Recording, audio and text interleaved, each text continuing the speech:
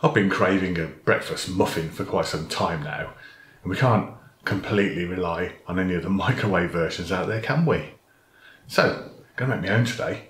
Found this in Asda. This is 500 grams, half a kilogram of bacon for 90p. So I'm just wondering how good that stuff can really be. I'm going to shove it in one of these. A Warburton's muffin. And knowing me, I'll probably shove an egg in there too.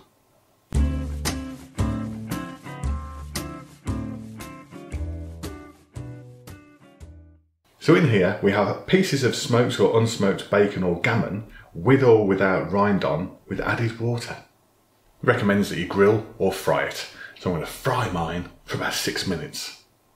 Okay, before I turn the heat on, I thought it'd be nice to have a look at this meat.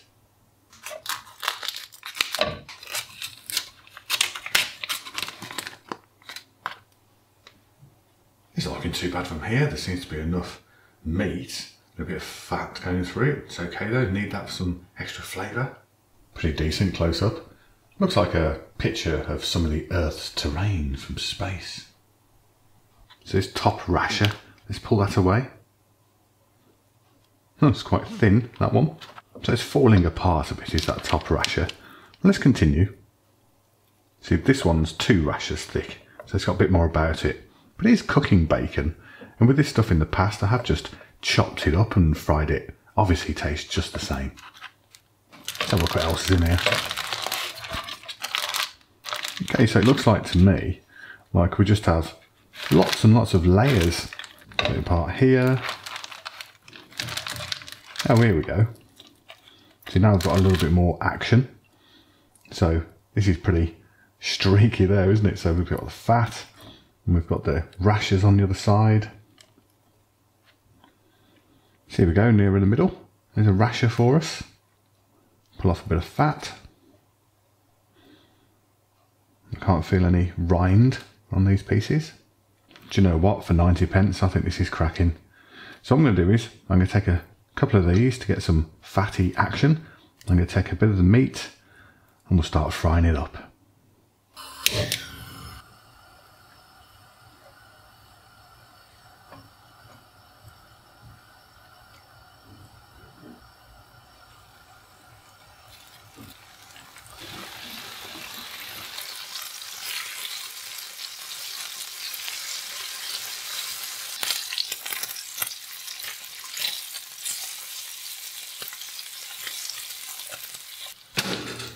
Up comes the muffin, and I'd say that bacon's about ready for me.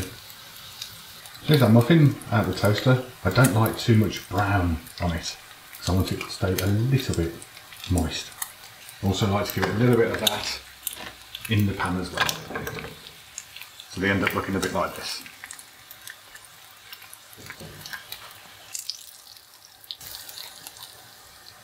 And I can't help myself.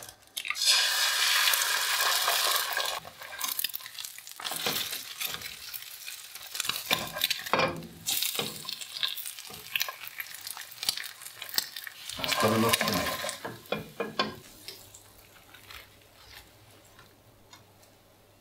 I do like a bit of brown action on my bacon and egg muffins. Lovely colour on this albumen, and indeed on this yolk. Let's break the seal.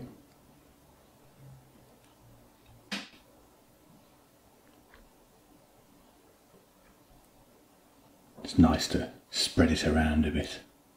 The colour of this yolk and the smell of that bacon has got me salivating, so I can't wait to get involved.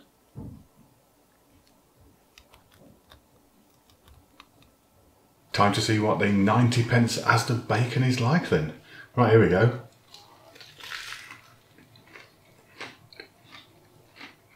Oh yeah, that's delicious.